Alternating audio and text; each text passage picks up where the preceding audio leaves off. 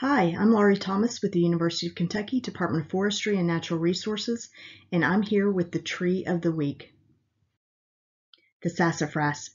The sassafras is a widely distributed species known for its aromatic nature and variably shaped leaves.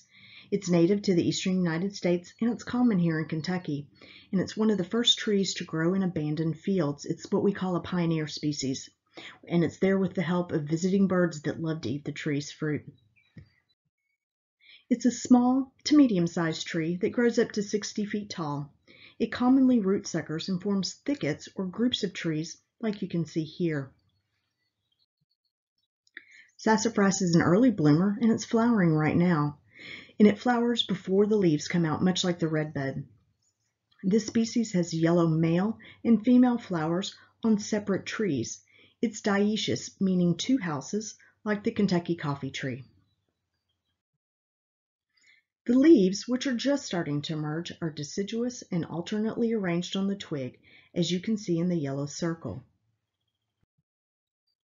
They are variably shaped. They can be entire with no lobing. They can have two lobes like a mitten, or they can even have three. They are very aromatic when crushed, much like the twigs when you scratch them. In the fall, the leaves turn a brilliant red and look beautiful in the landscape. It's a great addition to any landscape. The fruit is a bluish drupe that ripens in late summer. Now, some parts of this tree are edible for humans, but the fruit is not.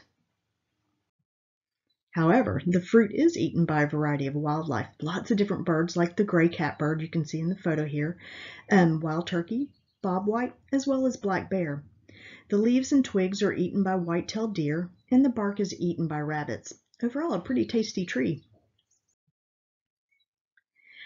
Sassafras is also an important tree for our butterflies. It is a host plant for both the Spicebush swallowtail and the Eastern Tiger Swallowtail butterflies.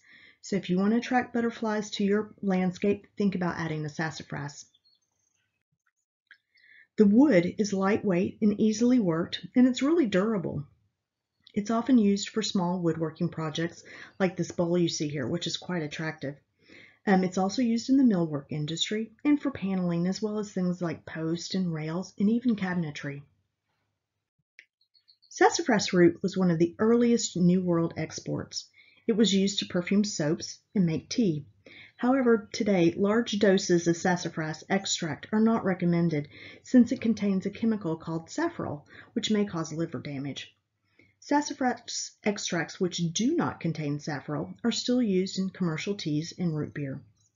That Creole spice filet includes dried sassafras leaves that are ground into a very fine powder. It's what gives gumbo its unique consistency and very tasty flavor. The name sassafras was derived from the Spanish word salsafras, which refers to the tree's alleged medicinal value. The species name, albidum, refers to the light or whitish color of the undersides of the leaves. The national champion sassafras is here in Owensboro, Kentucky. It is 61 feet tall with a 50-foot 1-foot crown spread and 283 inches in circumference, a pretty big tree to have in your front yard. If you want to learn more about national champion trees, check out americanforest.org/big trees. And if you want to learn about our state champion trees, check out the Kentucky Division of Forestry State Champion Tree List. Sassafras grows best in full sun or light shade in slightly acidic, well-drained soils. It's an overall beautiful tree for all seasons, spring, summer, fall. So hopefully you can get out in your neighborhood or park or your woodland and enjoy seeing sassafras this spring and summer and fall.